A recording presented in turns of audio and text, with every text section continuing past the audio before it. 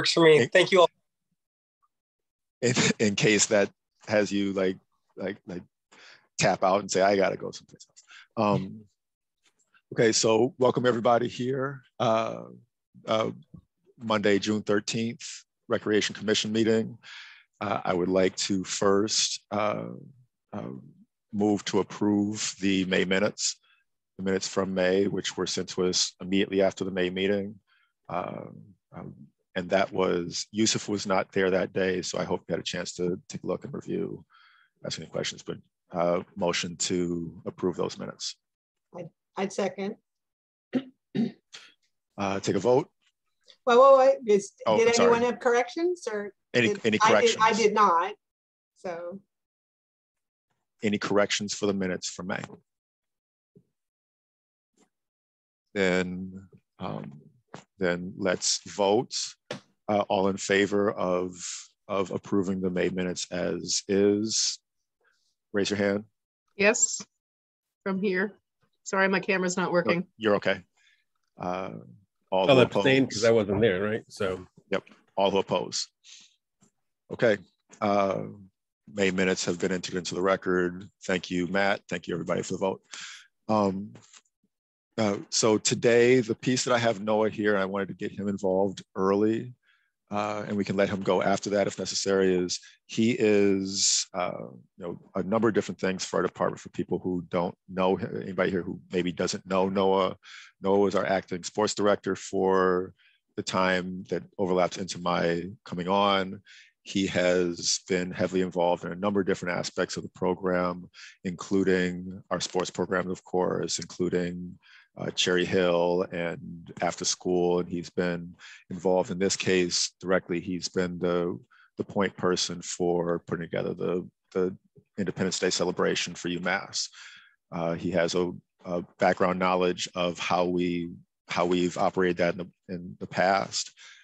He certainly has connections out with the community that's been resourcing the event for us. And so I did want to, my saying what we have going on here is, I think, too much me. I did want to invite Noah to, if nothing else, to get him a little FaceTime with you, the commission. And so I'll basically let Noah introduce the event, and we can go from there with any questions that you may have directly about the event or anything connected. We have a little bit of time to talk about it if necessary. You may have some questions. So Noah. Thank you very much, Ray, and thank you all for your time. So like Ray said, I've been with Amherst Recreation, or as it was then known, LSSC, for about 5 years, starting in my freshman year at UMass. I was a sport management major, so I came in through the sports route, but quickly picked up over the summer in the 4th of July. So I ran it in 2018 and 2019 and was planning on coming back to run it in 2020. Unfortunately, other circumstances occurred. So with that in mind, my plan going into this year was to leverage kind of the connections that we had existing prior and create an event that's more COVID friendly, considering that we are still in a global pandemic. Also, additionally, we knew that we would face some struggles in the form of sponsorship. In my senior year at UMass, I was a part of a sponsorship organization for the department, and it was very difficult securing them with partners that we had long-standing connections with, and so we expected similar difficulties going in here. And so with that in mind, we kind of focused on what sort of areas we can do to face cost reduction and also help facilitate a better environment for our fairgoers. And so notable changes for this year is probably most notable would be the lack of the Amherst Community Band. We made contact with the director, and a large portion of their membership is in some form of compromised position, and either due to age or preconditions. And so given the nature of how they operate, which is come one, come all, it felt like a bit of a gray area in terms of how it would be executed in a safe manner for this year. So we had the calls, we kept the connection, and will be delighted to return for next year, but we agreed that it's not a great fit for this year. So that being said, that allowed us to reduce our normal stage order, which is for the stage and audio production, that's usually our second biggest expense after the fireworks. And so not having a 150 person band on stage allowed us to significantly reduce it. A side benefit of that being it significantly reduces the kind of focal point that having a stage in the middle of your event would create, and allows people to disperse more evenly throughout the fairgrounds. And so we are keeping the similar sort of event layout from 2019, if anyone is familiar. In 2018, we had a format that we had used for about, to my knowledge, 15 years, as long as I've been going to the fair. And with the construction of the sports bubble put up behind McGurk Stadium, that altered where the firing spot was and significantly changed the layout of the fields. That will be kept for this year. And so the general layout is for essentially a promenade-like walk-in from the parking lots surrounding McGurk and into the fairground, where it will open up and allow people to disperse to their designated sitting spot and viewing. We will still have some amenities and features that we have always offered in the past. There's the kids carnival. We will have food from vendors and their food trucks. And we are working on providing some sorts of kind of give outs, and we are working with our sponsors and partners to provide a raffle and hopefully some form of silent auction for this year. And as always, there will be fireworks. And if anyone has any questions, I'd be delighted to answer. Is there any, in the absence of the band then, is there any entertainment, other kind, or? Yeah, so I don't know what, but yeah. We've been in negotiations with a few different groups. A few we either haven't been able to reach a fair price on.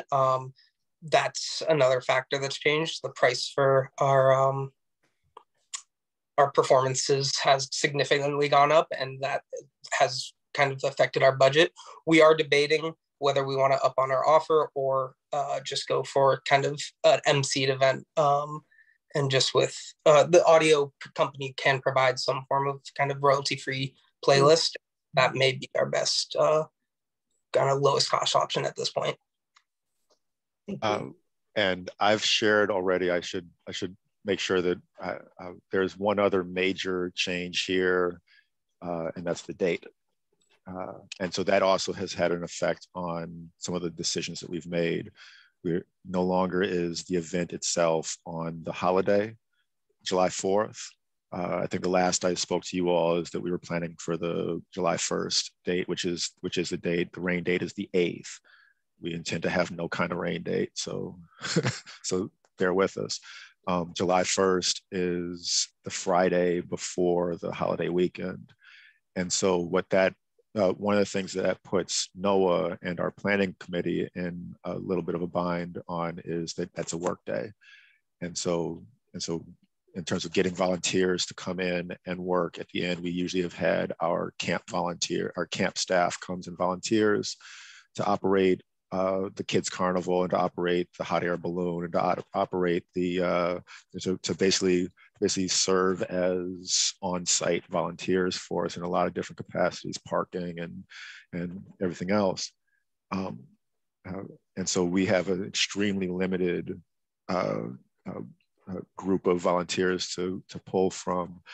It is, again, it's a work day. We don't know how that's going to affect overall the crowd that comes out. On a holiday, they might be there waiting when we get ready to go at 5 o'clock, 6 o'clock or whatever, and they might be droves there, but that's the time where people are getting out of work or out of their other opportunities. UMass is technically, it's not, the school's not in session, but that is a work day on Friday before long weekend.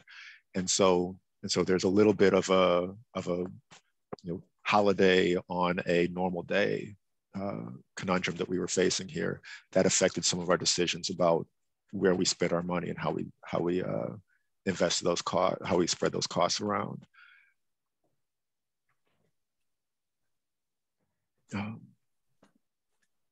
I'm I'm obviously, this is my first time going through it and being in a planning of something like this large and this scale, being involved in it. And it is an exciting thing for us to be putting on. I've talked to Paul Bachman a few times about it, and he's made he definitely has made it clear that he's a big fan of fireworks, and there's no way that we weren't going to find some way to make that happen for ourselves. But I think it's certainly with Noah's expertise, I think we've been able to create as much of a consistency. We've created some consistency between what we're offering this year and what we've offered in the past. Sarah? It will be lots of fun. I know it will. Remind me what time it's going to start then. So it has an unofficial, but a soft start at 5 o'clock. Okay. Again, as that's the end of the workday for UMass, we still have to square away with a few of their departments to gain final on that. But that will be getting cleared up shortly. And then really the heart of, in years past, things really kick off around 6 o'clock. And so like 6 to 8 are the kind of high buzz, lots of traffic times. And then 9 is the fire. Yeah. Fireworks is 9. Right, great. And remind me where they are being set off from now, since it's... Yeah, so it's still behind McGurk Stadium. The rules or regulations on fireworks are you need 100 feet or 100 yards of clearance per inch of shell diameter. We've been able to keep the same shells that we've always used in years past. So it's the same display. We've just had to rotate and kind of pivot the fairgrounds so that it can accommodate the shooting range. Thank you. Oh, I'm looking forward to it. So were you saying you're having trouble getting enough people to staff it? We have enough to staff what we're putting out there. There's been a few things that we thought about bringing back. We definitely want to bring, I'm trying to gather a secondary group of volunteers to come over and work the hot air balloon. I love the idea of doing the hot air balloon. And it's a really great relationship we have with Remax that has put on that hot air balloon in the past. And so that, I think it's financially an obligation of ours to continue that relationship. But it's also, I think it's just a cool thing to offer right over by the Kids Carnival, right out on University on the mall there. Can you use the Amherst ambassadors to help with staffing? Oh, that's a great point. I will reach out to them. A lot less strain on my basketball players, but we can definitely reach out to them and see if we can't get some volunteer. It's the nice thing about moving it off the July 4th is that there may be more interest in people. Like people don't already have sort of plans. I don't want to go and volunteer on a holiday, which is sort of we can force our workers to volunteer. we can force the camp workers to come in and volunteer because it's part of the deal that they come in and work with us. But it can be hard to scrounge up people to come in on their holiday and share on July 1st. Presumably there's no pie eating contest, presumably. Yes. Yep. No pie eating contest. No corn. Is there some alternative kids activity? Yes, we do have the Kids Carnival, which we've had in years past. And so that'll be situated on the Dallas Mall, which is kind of part of the promenade. And so the idea for that is for it to exist as a sort of set aside bubble of just interactions and kid-friendly activities with goodie bag handouts and kind of things to keep the kids occupied. Is there anything like, or have you considered something like a slip and slide if it's a hot day, evening? I don't know. We've had issues in the past with the slip and slide in that it typically can flood the fairground, just leaving it and Hershey. But we do have plans for like the hot day. We keep coolers of water loaded up that we will start driving around on our golf carts to everyone as it depending on how hot it is and kind of how uncomfortable it can get. Could there be something like a misting station? I don't know what it takes. It's basically like a hose on a or a sprinkler or something. Right. Just a thought. You don't have to. Yeah, it's worth looking into. Cool. Maybe if it's just in limited runs. Yeah. Other questions about the holiday, the Independence Day celebration?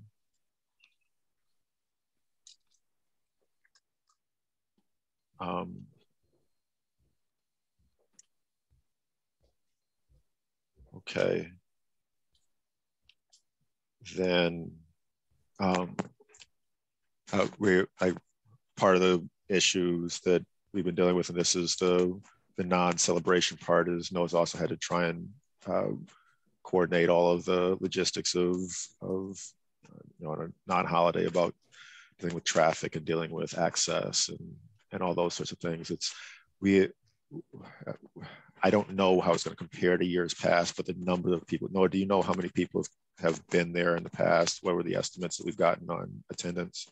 Estimates have really been kind of shot in the dark, but the best number we've kind of come out with is about 15 to 20,000 in terms of total viewing of the fireworks.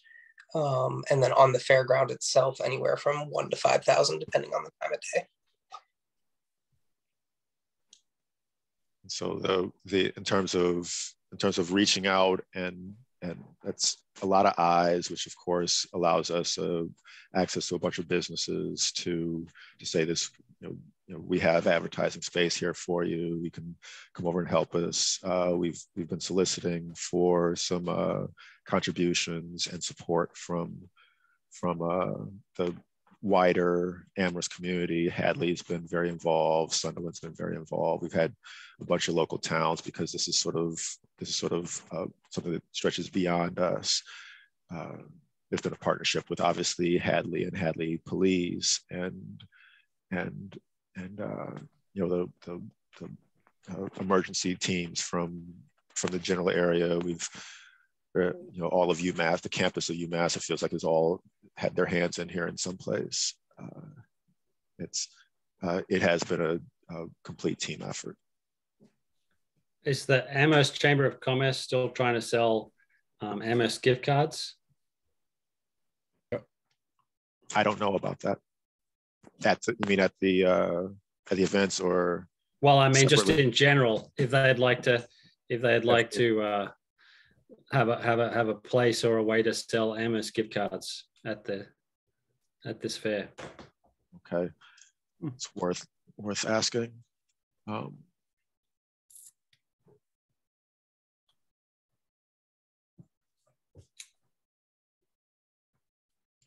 Again, because of the number of people and the number of eyes out there, I think that there's typically been a lot of interest for people to participate in some way. In addition to the fact that it's a community event, that there's some benefit to just being a part of this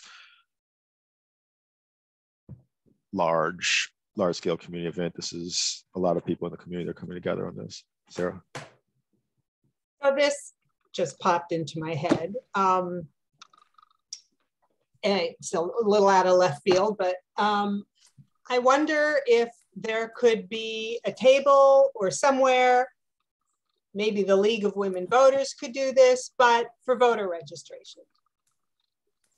I think that it would be super, all the time, anybody, it's the same form, live in Massachusetts, fill out this form. You could, if we have internet, access, you can check your registration, get people, starting to be involved. And I think it could be some great outreach. Something actually relevant to July 4th? Something relevant to July 4th, yeah. Active participation. Lots of flag, little flags around. Historic, no, nodding like, yeah, you're on it, or you thought of it. Yeah. What? Historically, we've always had the League of Women's Voters. So we're hoping to have their return, still waiting to get confirmation on that. Oh, I didn't recall that at all. Well, wonderful. All right. Yeah, we will sit with our posted position right next to our information tent, or one of them at the fairgrounds. Okay, well, I hope they would reach out to their, neighboring leagues, like if there's one in Hadley or Sunderland or wherever. Maybe, they don't have to staff it all themselves. That's Yeah, it'd be a great civic, perfect for July 4th, in fact. You know what I just think now, and maybe that's a next year thing, is it'd be really cool if I just sit in a dunk tank all night and just harass people as they walk by. Do I get to pitch? I think so. Probably want to, right? I could just, I'll go and wear, you know what? I'll go and wear Northampton jerseys and stuff and just harass everybody as they walk by. Hey, Yusuf, is there any way to have a little putting operation? Little golf outreach? Somebody's got, and Nikki might have that answer. Somebody's got like a portable mini golf thing that they've used at the library before, places like that. It'd be great to promote Cherry Hill. But then again, it's an elitist sport, so I don't know. I could have had. What, you don't want just anybody to? Technically, Nikki is the one overseeing this operation, but Noah is the point guy and much more interesting anyway. So no, I'm just saying her because we'll bring Nikki the question about whether or not we have something set up like as part of the festivities. And I don't think it was, from this department, but I think she coordinated something at the library once. So she just might know to contact the person to ask, is what I'm saying. Okay.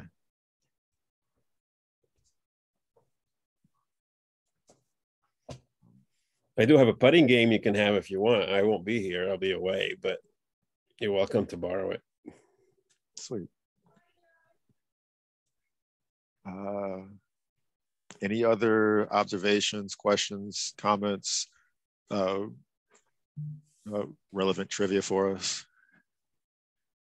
Stories of July 4th past that we should know as we get ready to start this.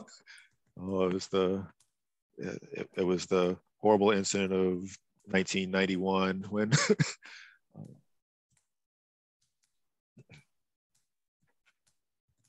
all right, then we thank you, Noah. You can certainly hang out if you want to. I don't know why you would, but you can hang out if you want to. Any questions for us, you can direct them. You can send them directly to Noah by email. You can send them to me. I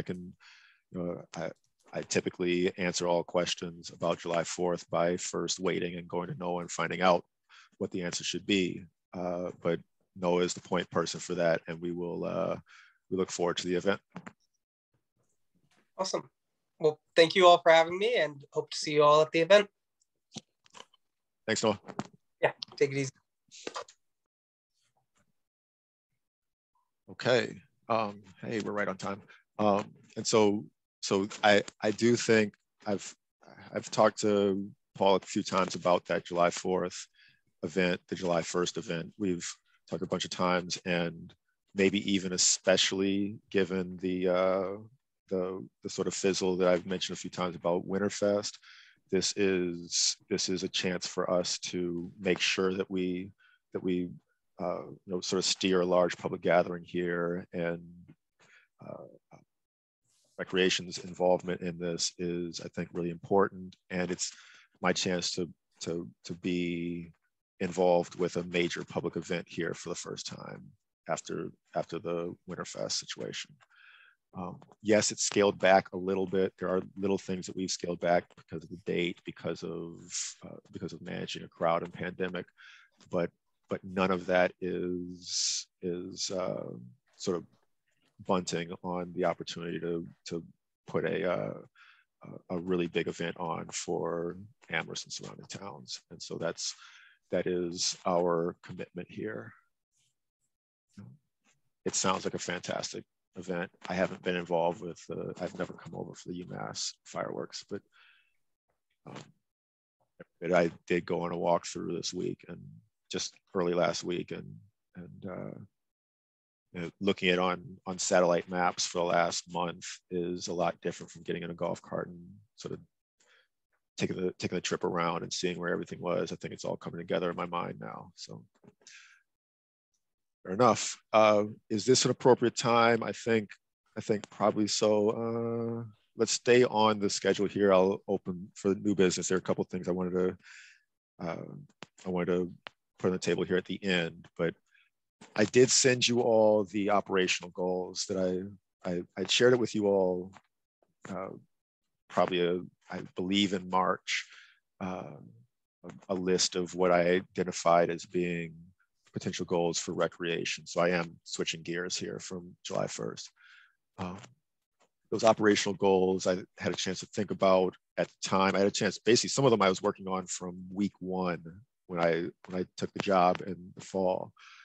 Some of them are ones that it's been a challenge for me to try and make sure that I am prioritizing and trying to nibble some of them and nibble some of these. I think we've had a nice combination of being incredibly ambitious in trying to get as many of these things on the table as possible. And some of them involve more effort and more work, certainly from programming and community standpoint, from planning standpoints, but also monitoring how much it was recommended last meeting. Just I remember you all essentially telling me just make sure you know to measure your ambition a little bit. Make sure that you have some sense of not spending so much out there, and you're taking care of sort of a sequence with those. I heard you, and so this is my honest self-assessment of where we are in those goals. I can share, I believe, try and share the screen.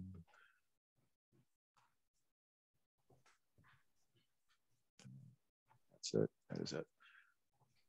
Did that work? Are you looking at my? Yep. Yes. Okay, good. So here we have the what I shared with you before. The staff news is essentially, that's old news. I won't deal with that right now. That's still where we are in terms of wrapping up the programs and moving into the summertime.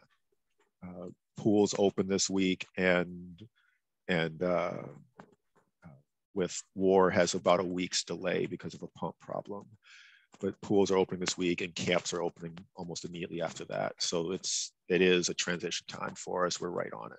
But year one operational goals, two of them that I think we spent the most time sort of planning and thinking about with staff and others are this communication system. For each one, I sort of talked about this is the issue that led this to be a goal. Talked about the challenge that it presents in terms of how we, what is the challenge for us to come in there and steer it, and then what, as of right now, have we accomplished along those goals. The communication system for all of these, for any and all of these that you feel capable of adding input to, the next thing that I want to do with this is to sort of figure out what those next steps are from wherever we are. For some of them, we may be very advanced in the goals. For some of them, we may be a little bit farther back behind in terms of where we wanted to be at this point. But your commission's advice in terms of what I should be looking at doing, where we should be moving next with them, is what I wanted to reach out and spend a little bit of time during this commission meeting looking at. That communication system right now has essentially been introduced as a possibility. I know that the next thing that I do with that is going to be to sort of sit down with certainly the active parties in facilities, which would be Rupert, Roy Clark, and Erica, last name, Rupert and Erica from facilities that are largely responsible for handling those facilities right now. I've mentioned that trying to create a one-stop shopping where the town can schedule through us. That was a major point in my last conversation here in May, in the May meeting, is that we want to try and shore up the communications and make it so that we have, for the town's sake, some some a one place for people to go and try and schedule field use. Carolyn, I see your hand. Now or Carolyn? I'm sorry, I was muted. Okay. I was saying, I'm not sure if or how this fits in. It may fit in a couple different categories. And that is signage and website updating. I've been walking around Pulpit Hill Road and Puffers and Mill River and noticed a lot of signs about winter use. Yep. A lot of signs looking really worn out. They don't have our new,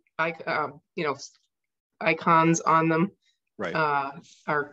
Our identity system. So I think, I don't even know how that gets done, but I feel like we need a review of all of that.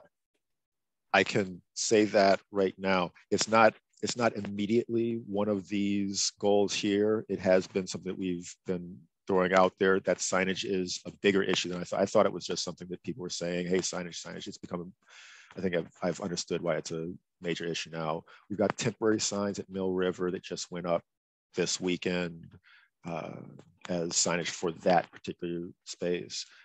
I believe, I don't know anything about this for sure, but I believe that the capital request that we put in for signage, one of the things that we put in for capital was for money for signage at Cherry Hill, Mill River, to basically increase our signage, make better signs that part of it's caught into some of the wayfinding. There's a signage issue that goes beyond our department, but in terms of our request to sign our facilities, I think that the town is in the process of giving us an answer on signage. Signage can very much, especially when you look at that second stage with rec spaces.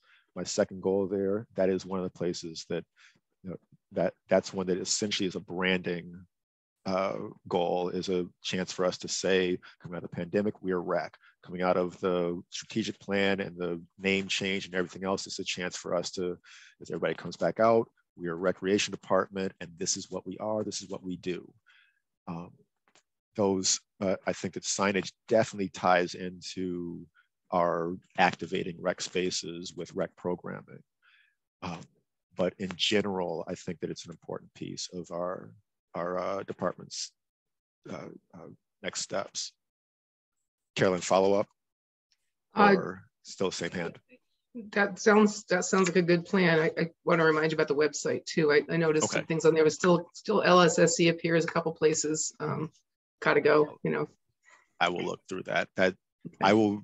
What I'll do is right now I'm making a note for myself to tie that in to rec spaces, which is the second.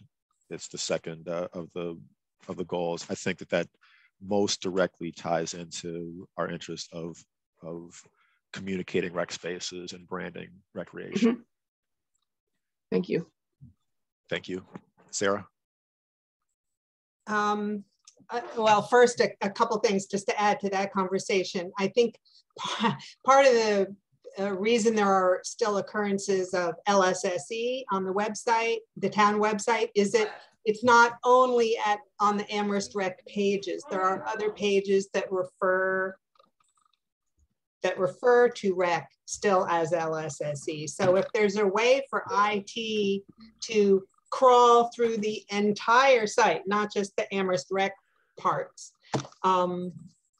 But of course, there's also going to be somewhere there should be an explanation of the name change, because there are legacy documents, that we're not going to go back and change them to say Amherst Rec, and there are old press releases or announcements or whatever. And people need to have some way to connect those two, or if they're searching for something and they're not finding it by looking for recreation, maybe they tell us.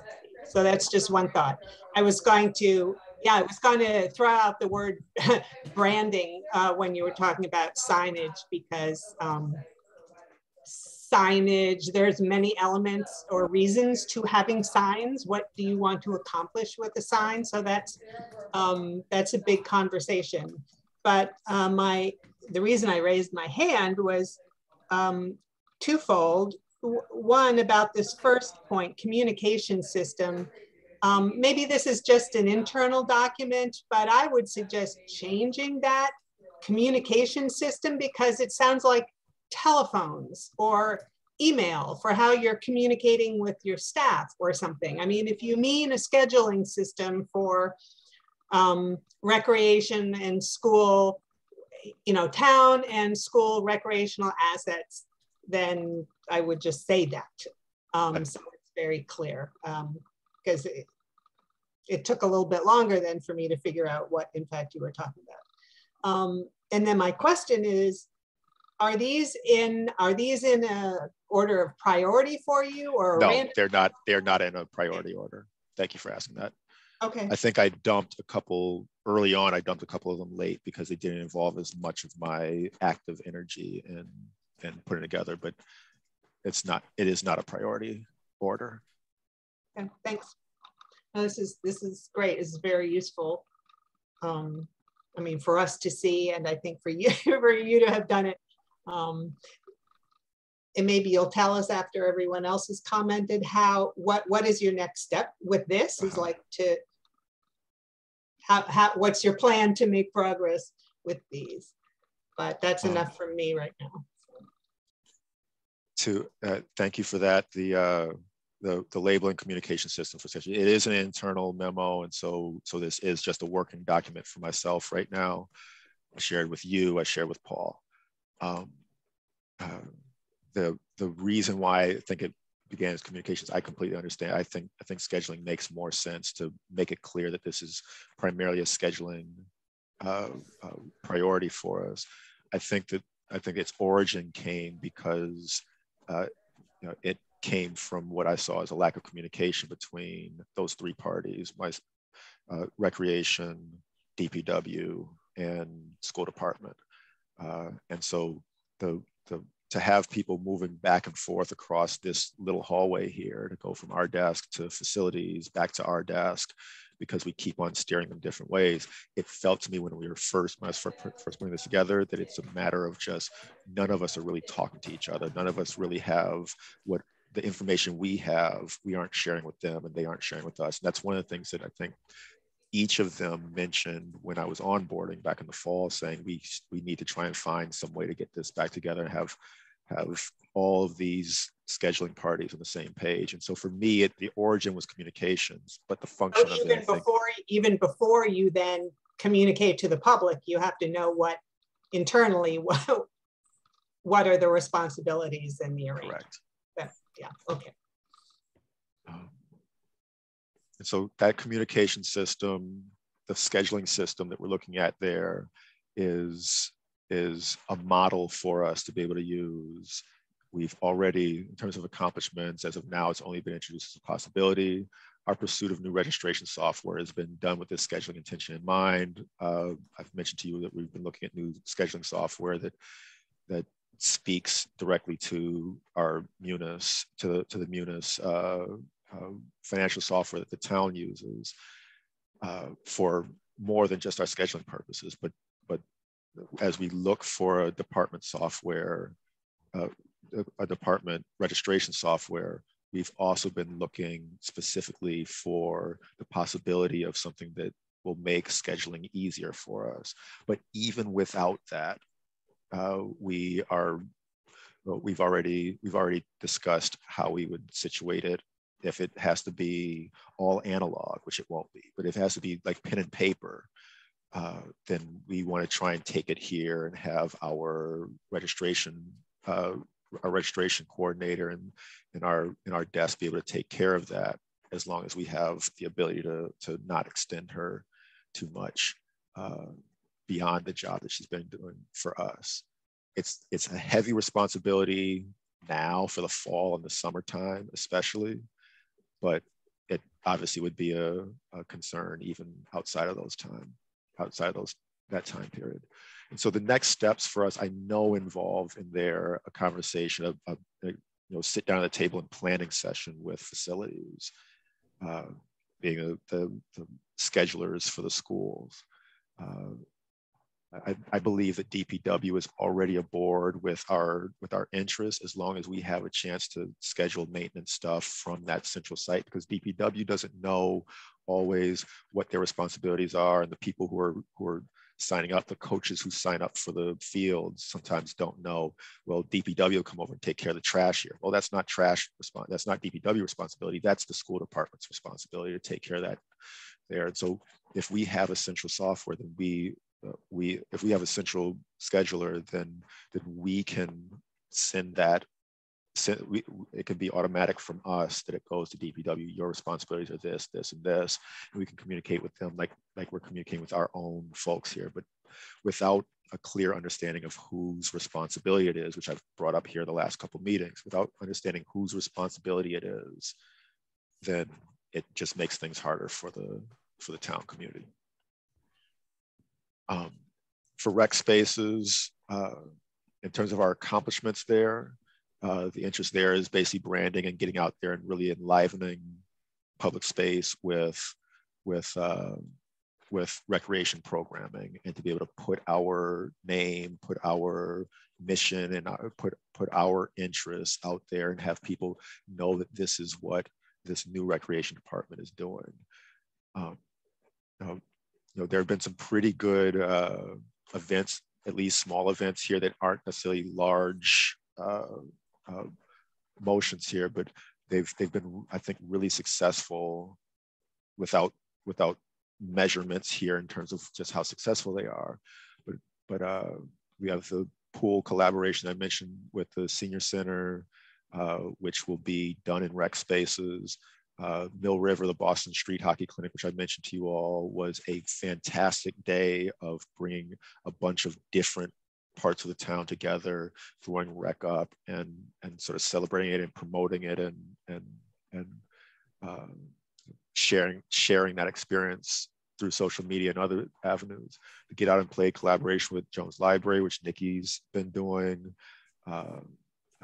has been basically public spaces and the cooperating with the library to do some events. It's been at Kendrick, which is not necessarily, it's certainly not our programming space specifically, but it is certainly a chance for us to go out and do rec at recreational grounds. Salsa at Kendrick, if anybody saw or heard about this, I wish I would have known more about this at our last meeting. I would have sent this, I would have gotten you all involved in this in whatever way you wanted to be. But there are more dates coming up. Yesterday, Saturday, it was that Jose Allen, sports director, has cooperated with a couple of members of the community that are putting on salsa dancing lessons over at Kendrick Park. It was, I believe, like about 2 or 3 hours on Saturday night over at Kendrick. Music downtown, partnered with Mex Colito to bring people over afterwards, and I think there was like a discount for food service over there. So there's sort of a really taken care of aspect to it. We got a number of emails and conversations. Paul shared with us a couple of people just thought it was one of the really nice things that have happened over here in a little while. So we're going to get a chance to do it. I think we have like 3 or 4 more dates of those coming up here this summer. Salsa night basically in the downtown Amherst. Whatever your levels are, come on over and dance with us. And then other recreational outreach that basically we've been trying to not just open parks and tell people, hey, there's stuff going on over here, but also to actively say recreation events over here, come over here and do rec. Sarah. Yeah, how was the salsa at Kendrick advertised somehow? It was. I missed it. It sounded wonderful. I'd love to. It was. I think all the permit stuff. It was pretty late coming on. The first date was pretty abrupt after we got it, and we did publicize it on our social media. And the person who's the instructor, I know was doing some outreach there, but I think basically this first time was like a word of mouth sort of thing, and saying, well, you like that? Did you hear about this? We have more of these nights coming up. Get a chance. If I wish I wasn't available to come over and take pictures, but I wish I was. If there are pictures available, we'll be blasting those, and sort of the good times of the town.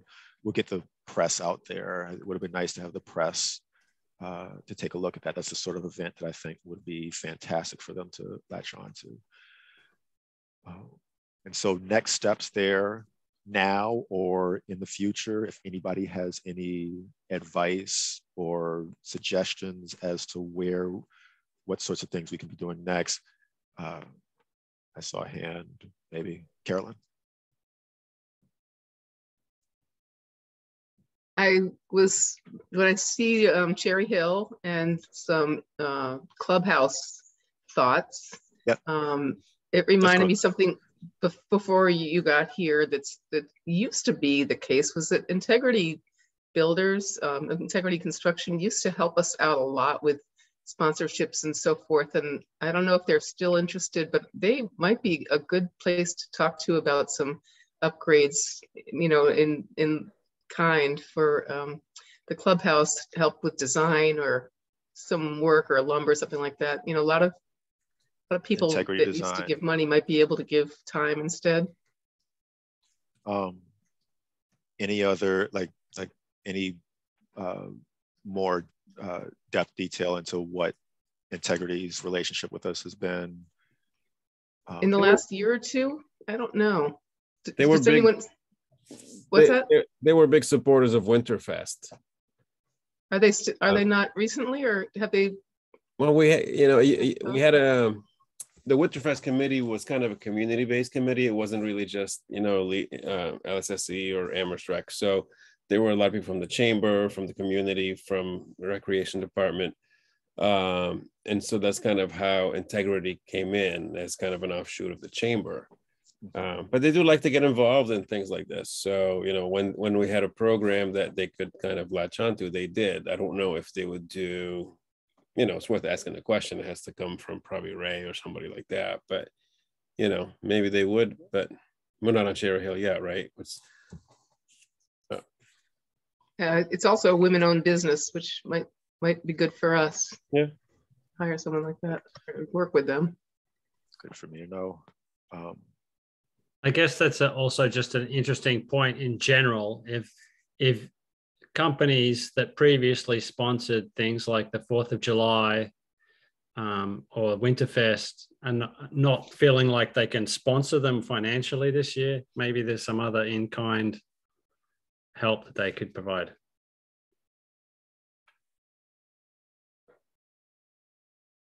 Are you thinking for the course, Carolyn, or are you thinking in general? I'm thinking clubhouse, because in Ray's notes here, he has a clubhouse improvements, wants to make it more of a community center. And, they're people with design expertise and a lot of building experience. So they may be just the right people, I don't know, to partner with. I am begging for sort of a nudge in that direction here on that. As I said, and Yusuf, I did get your message. Like Yusuf reached out to me a few weeks ago and let me know, hey, we started some momentum moving in the direction of Cherry Hill early, right before the season started, and we haven't sort of picked up on that momentum, on that planning momentum that we had going into the year. And so that was one of the main ones on this list that I think when I think about next steps, and it's been backburnered partially because of funding issues and because of what have you, but also because I've been sort of chasing these other things here, and maintaining a steady open for the season is different from generating that change, that progress in the cultural part of it. And so the next steps there, we do have what I think for me feels like a long remainder of the season to really start throwing our weight behind trying to investigate those basic upgrades, the physical space, clubhouse entertainment. Food, of course, always comes up when we talk about providing something for golfers, for members, for greens fees folks, for community folks that just come by, making it a place where people can do more than just show up and golf.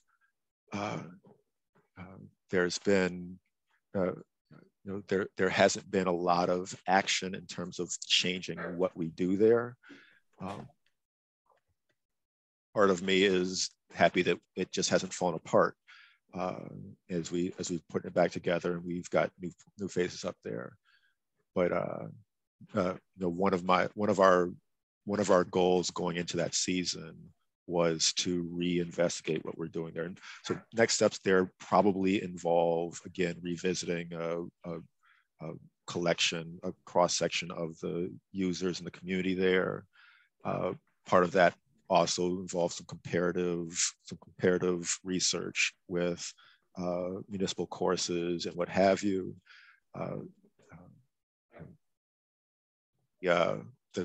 One of the big challenges there, I said limited cost and challenge, but one of the big challenges for us in this is that it's going to be really hard for us to invest large money in Cherry Hill if it doesn't directly and immediately turn into revenue. It would be hard to justify throwing in a huge, we can't knock down walls and build an annex to the trailer up there or something. We can't reinvent the physical space in ways that we would if we had all of the money invested in that, and we knew that would be supported by the town. Yusuf. I think we got a little bit of, we're making it more of a chicken and an egg kind of thing, but I think what it needs is somebody or body of people, and other towns have advisory groups or, like think groups or whatever. There's a lot of things that we could do right away that would generate money at Cherry Hill. And, without, before we even asked for money, I know we wanted mowers and things like that. And that's important because without it, we're not going to be able to run the courses if the ones that we're running on, die.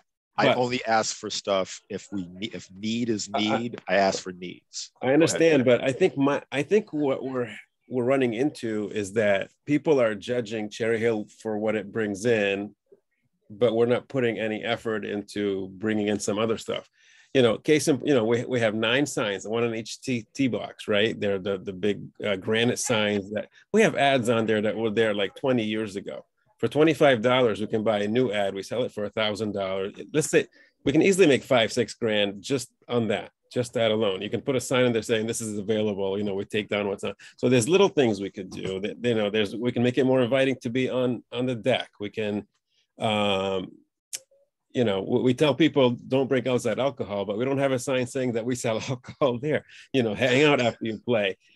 So I think we're at a point now where everybody that's playing is the people, our members basically, or we have, I don't know what the numbers are now, but I would imagine we have a lot. There is still a large greens fees. There is, but I was telling somebody that it kind of feels like, we own this food truck and we only use it for like family parties.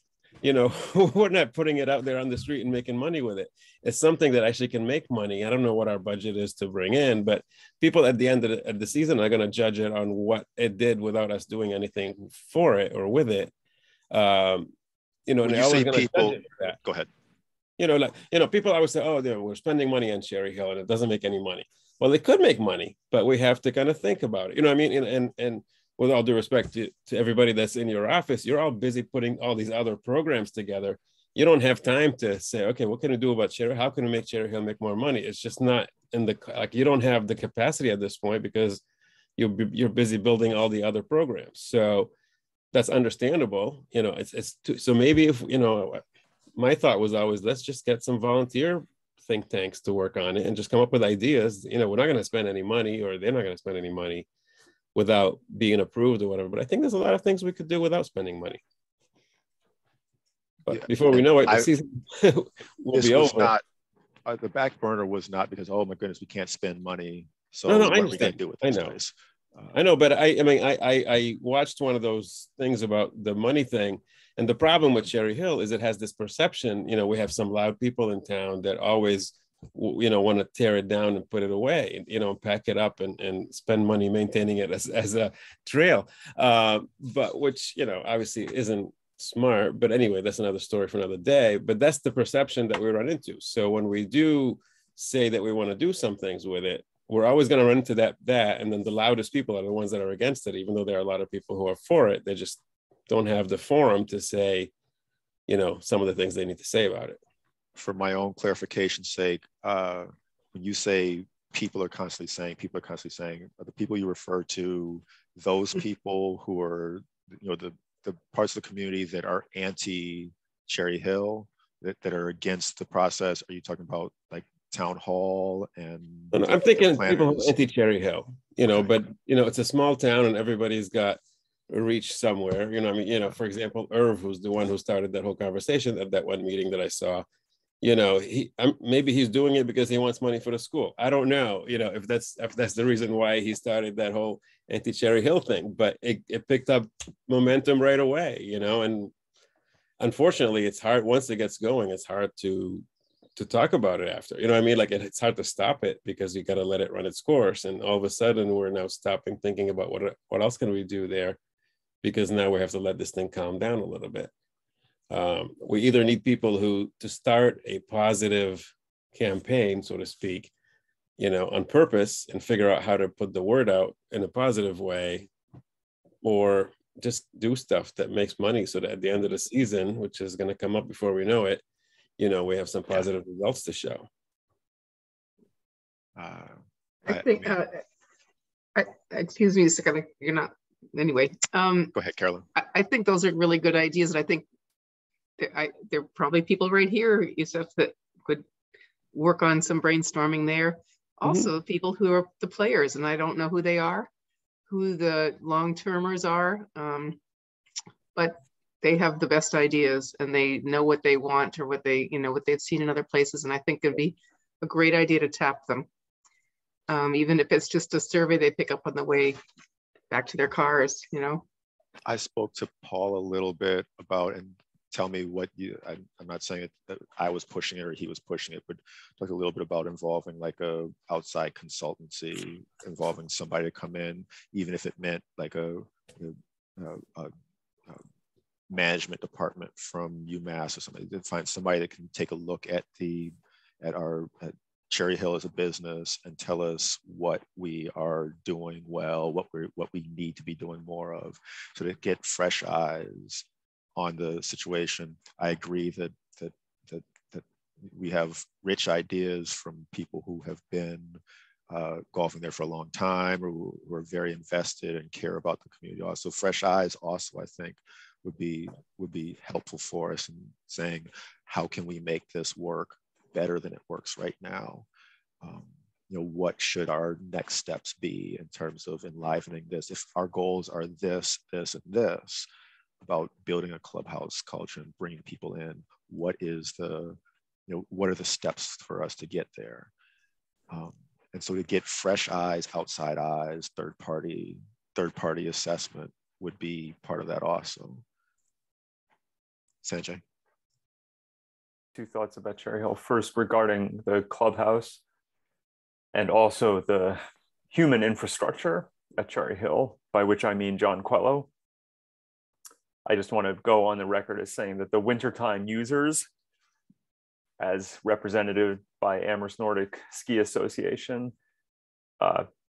believe and support the idea that physical infrastructure, the clubhouse, and the human infrastructure, a superintendent, a salaried superintendent, John in our case, are crucial to the continued and improved wintertime recreation opportunities at the facility.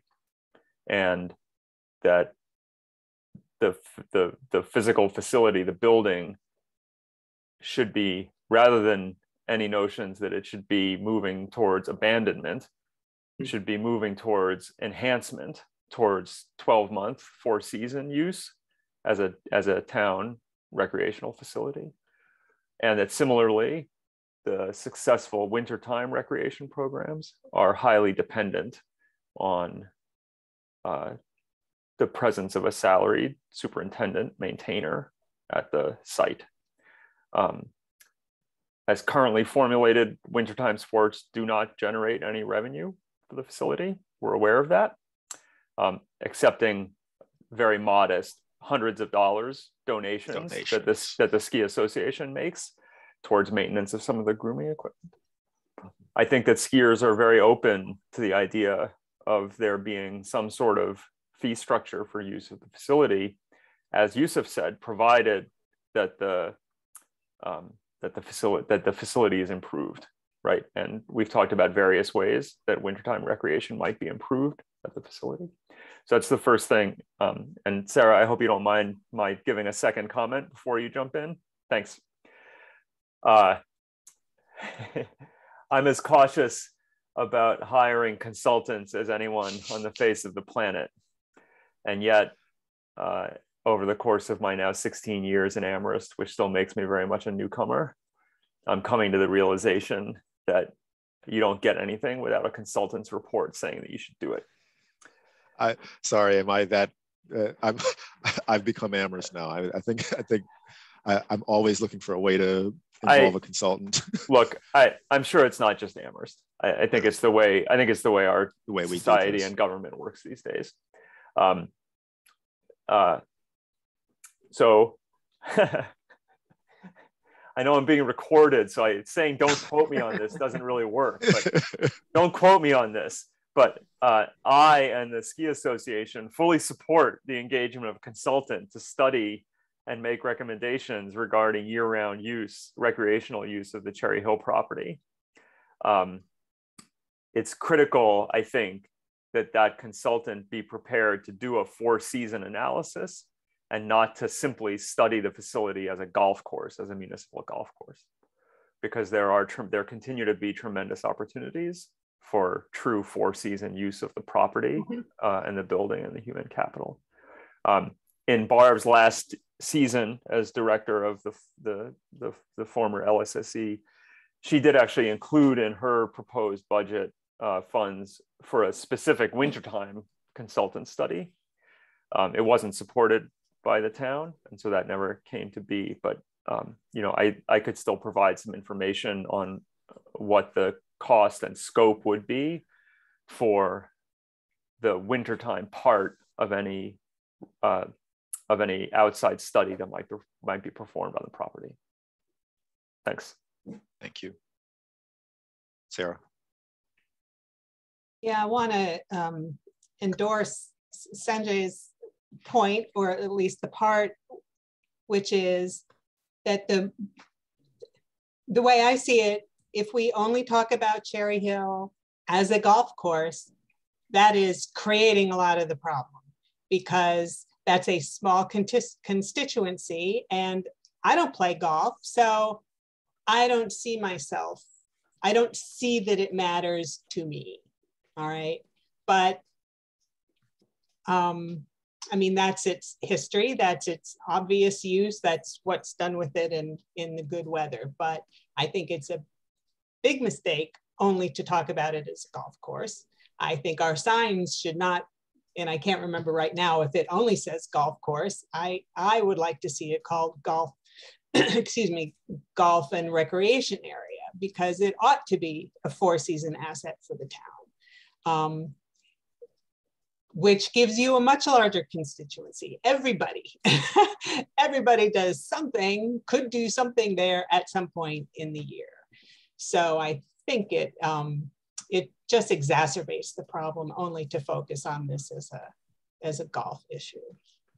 But the thing about the golf issue is that if you maintain it as a golf course, it becomes available for other things you can do year round. So, and it's going to make money during that time. It's not like, maintaining a trail that's going to cost us money, but it doesn't make you any money. If we run it correctly, and if we do something with it, we can actually generate income while making it available for 4-season use. Yeah, no, Yusuf, that's exactly right. And I apologize if that didn't come through clearly in what I was saying. But, again, speaking for myself, and I think for the Ski Association, the Ski Association supports the continued municipal operation of Cherry Hill as a golf course, because the operation of it as a golf course makes possible the level of skiing that can be provided at the golf course. And the idea that one can simply cease maintenance of the facility as a golf course and yet continue to have somehow miraculously at no cost to the town equivalent wintertime operations is a total fallacy. And frankly should be called out whenever that argument is made. And I know that that argument is made, right? Yes. And it should be called out as false when it's made.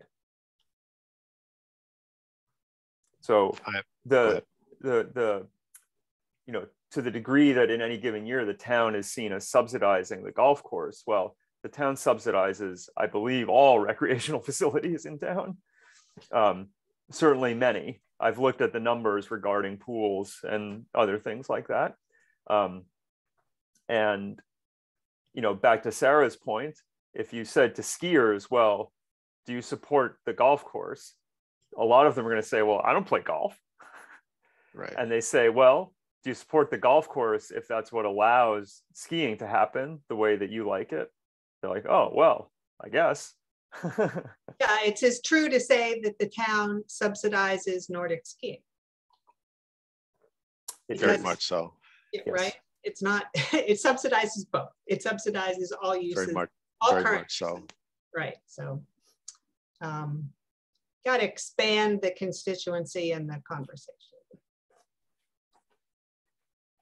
I think that's, I'm happy that you said that, because that's kind of where I didn't, I think that's the natural progression of the conversation, is to say that we do ourselves a disservice by talking about it as a golf course, and a golf course as a golf entity only.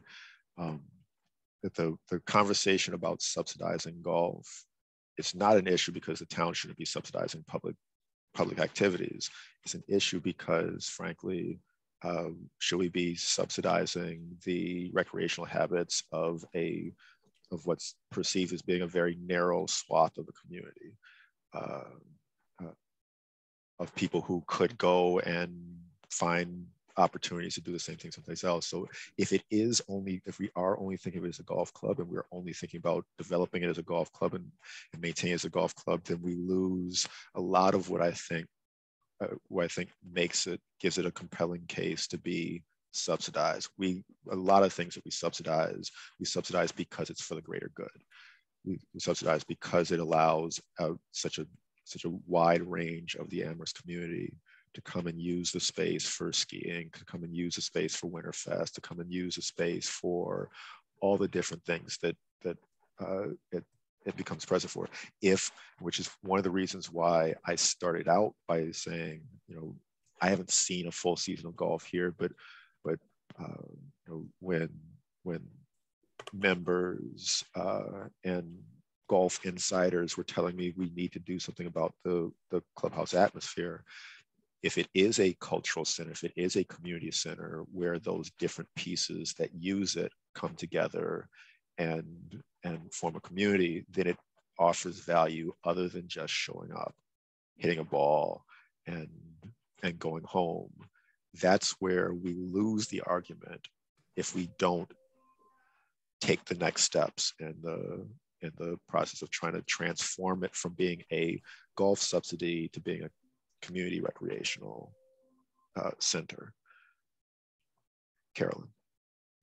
Starting to think there's a lot of fodder in your little handout here for other meetings and conversations.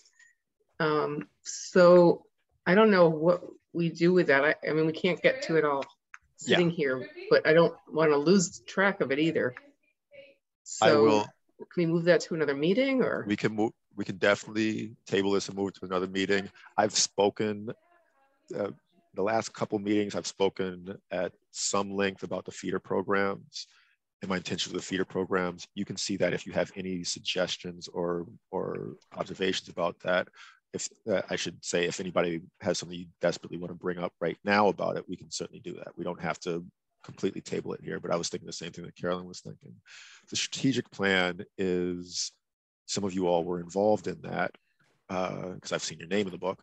But the strategic plan was, you know, I've done almost nothing to this date about bringing that back, but really it's rebuilding the stage in which that process of reintroducing recreation, of consultancy, of having a group come in and say, this is where you need to be. Pandemic destroyed that. We had all sorts of transitions in our department. And so part of my objective, we kept on seeing it in all of our budget objectives. And I'm like, I don't even really know what I'm supposed to be held accountable for. And so part of this now is us trying to revisit the findings and the expectations of that strategic plan. And the last one is the youth center track and turf. I will end today. If there aren't any questions directly about strategic plan or feeder programs, we will be, the next steps on Cherry Hill are going to be to revisit sort of pulling the crowd, talking about putting together a committee. It's not going to be me trying to make a decision on what do we do next. It's going to be groups of input that come in on that. Strategic plan, feeder programs, if there are any specific questions about those, I can take those now. Then the last one that I wanted to share with you was the youth center track and turf. The youth center, I can briefly just say that the youth center, we're still, I think I mentioned this in the last meeting, we're in a little bit of a holding pattern right now about where we're moving with that. I hope to have a better sense of that for the next commission meeting. But right now it's been nothing, no advancement there, as we're starting to sort of turn on that in terms of what my role is going to be in that process. Track does have a little bit of information here that's not written up into my goals here, because both of these two, Youth Center More Now is outside of my immediate recreation interests. The track is very much not my own thing, but if it were to all of a sudden appear right now, then it would become part of my own departmental goals. But I would like to ask Sarah to share where the situation is with the track before we leave.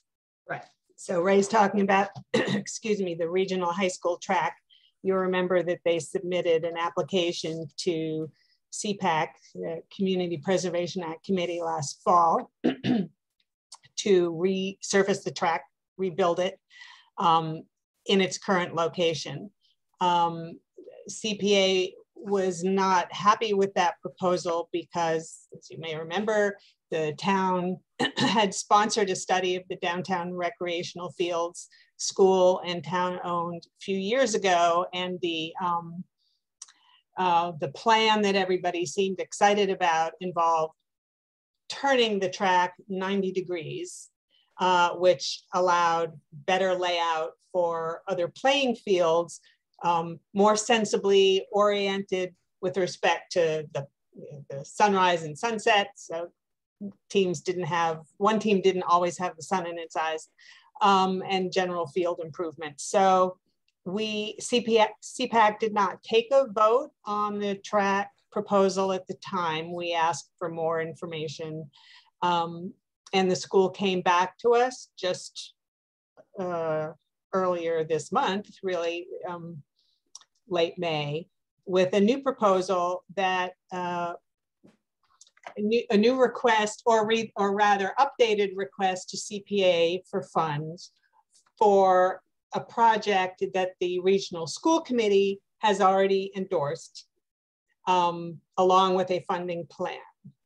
So the schools are still asking, and CPA did approve this request for $800,000 to rebuild the track, but only CPA money will only go for it if it is reoriented, if it is turned 90 degrees. If the school system is successful in raising all the funds necessary to do that, then the CPA funds can be used for that purpose. If they are not successful in raising enough money to do that larger project, and can only rebuild the track in its current location, the CPA funds will not be granted for that purpose. So CPA approved that request. You may remember that we only recommend to town council that they approve, since they're the ones who hold the purse strings. So a report will be going to town council soon, I hope by the end of the month, asking for their support, which I expect they will give, since they ratified the school's request for borrowing. It's very complicated, but I should say that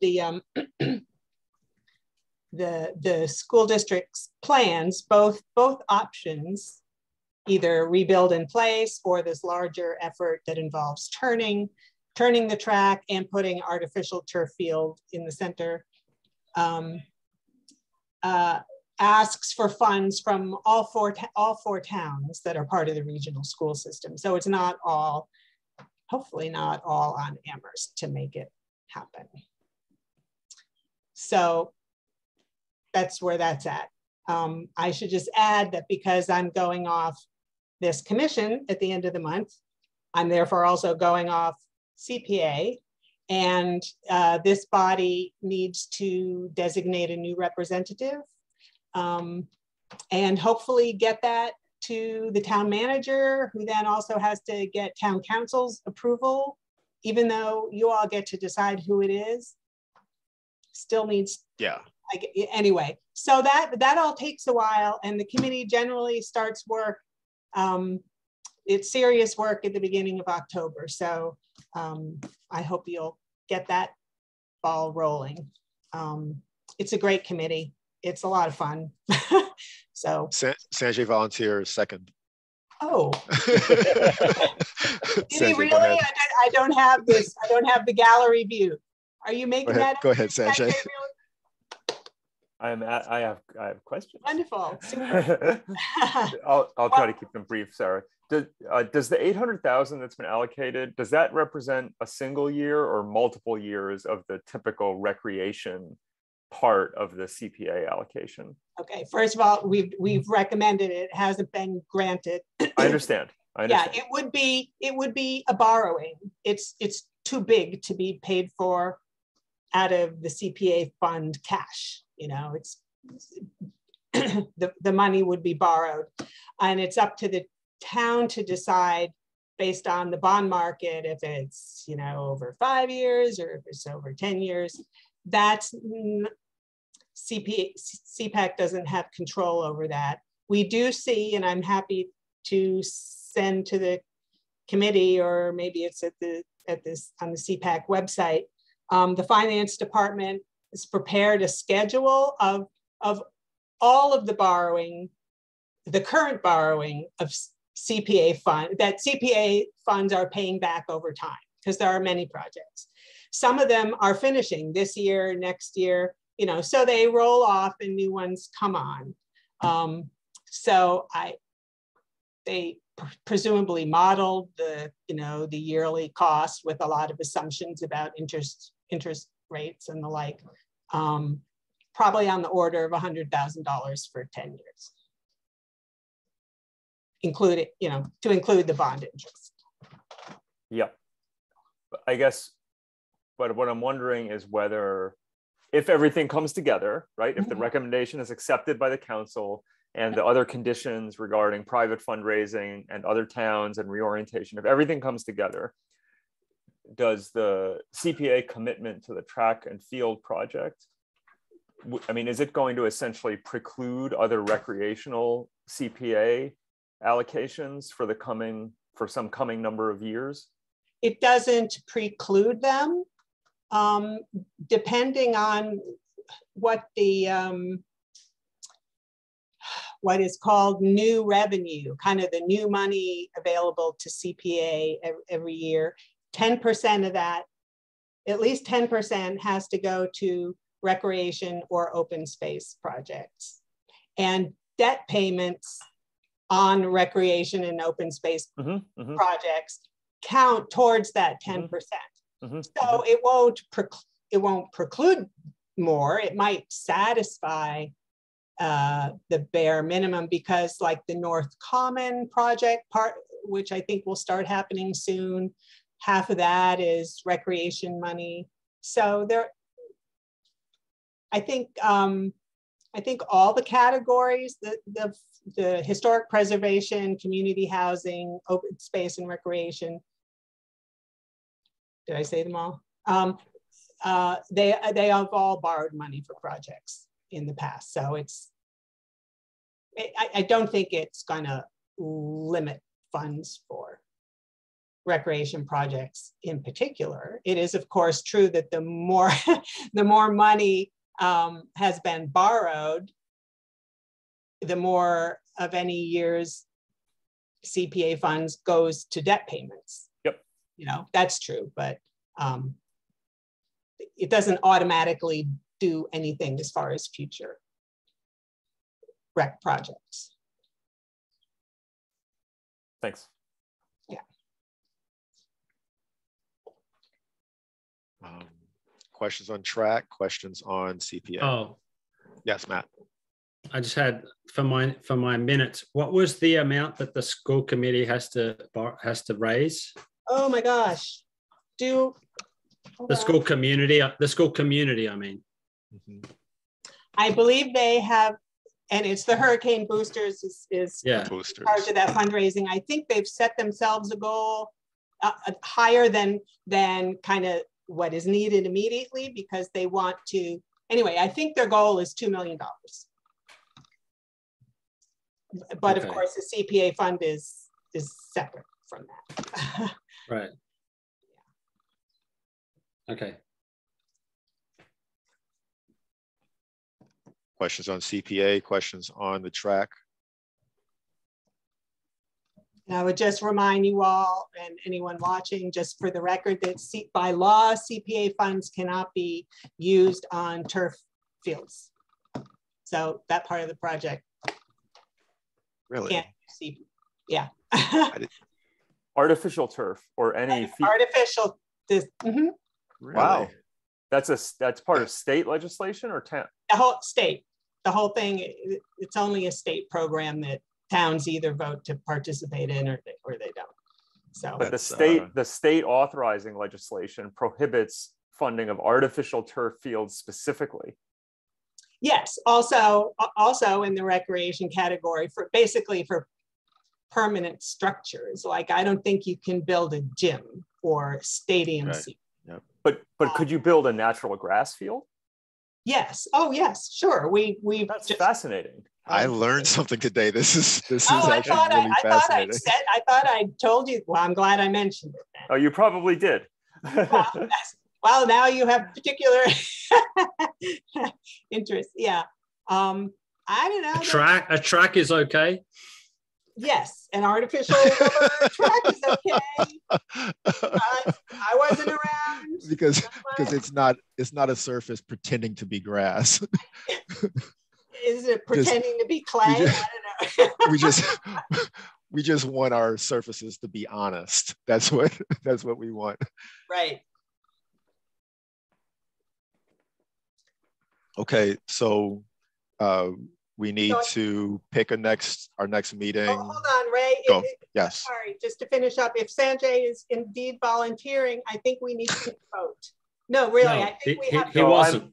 I'm really not volunteering. I'm sorry, Sarah. Sarah, you didn't have gallery. You didn't have a gallery view. I just, as you were talking about the position opening, Sanjay was waiting to ask a question with his hand up. So I think he volunteered. No. I mean, I'm potentially interested. The second question, and it would probably be better for everyone's time if Sarah and I talk about this offline, because I don't really think it's a commission meeting issue. I need to understand what the conflict of interest rules are on the CPAC committee, because there's a high likelihood that things would come before the committee that are related to organizations I'm president of. And I would need to understand those issues before I committed to volunteering. I'm interested, but I have not yet volunteered. Okay, all right. Happy to talk with you. Well, when somebody volunteers or whatever, I think the commission, this body needs to have a formal vote and then pass that along. Thank you. Next meeting. How are we on our calendars? We are right now in mid-June for our July meeting. We can go, are there any Mondays that don't work for people in July?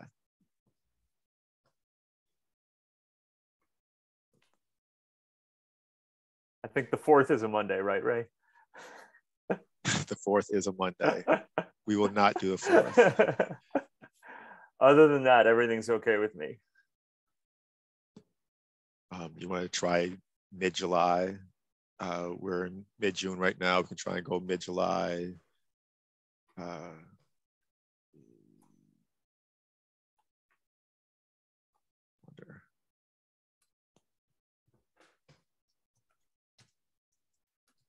11th or 18th? Yeah.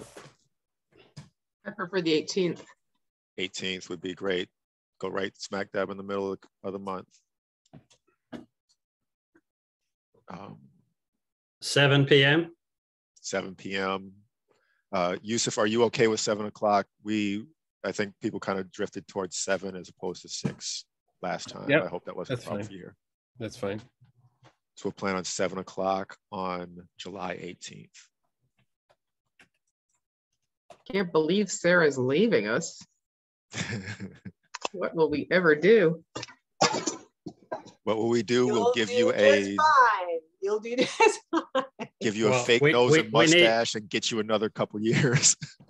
That's Yeah, we need some more members. I think Working that on it.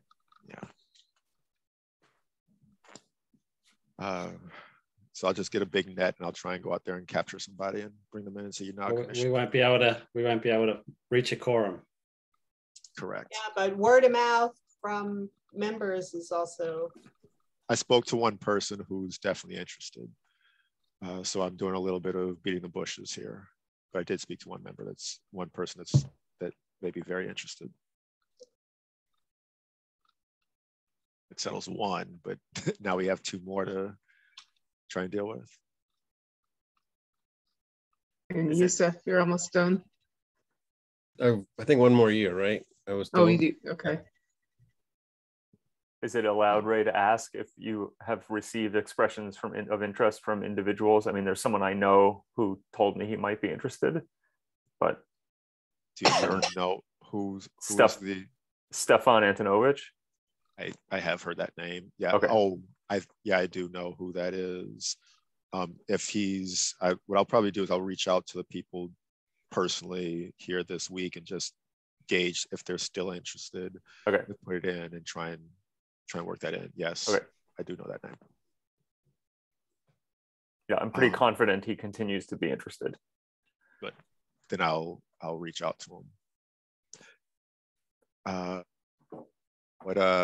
I guess then in lieu of any other information to bring on, we can move for a adjournment. So moved. All in favor? Adjourning. I will see you all on July 18th. All good. Thanks, Ray. Bye, everybody. Thank you. Bye-bye, Sarah. Carry on. Bye.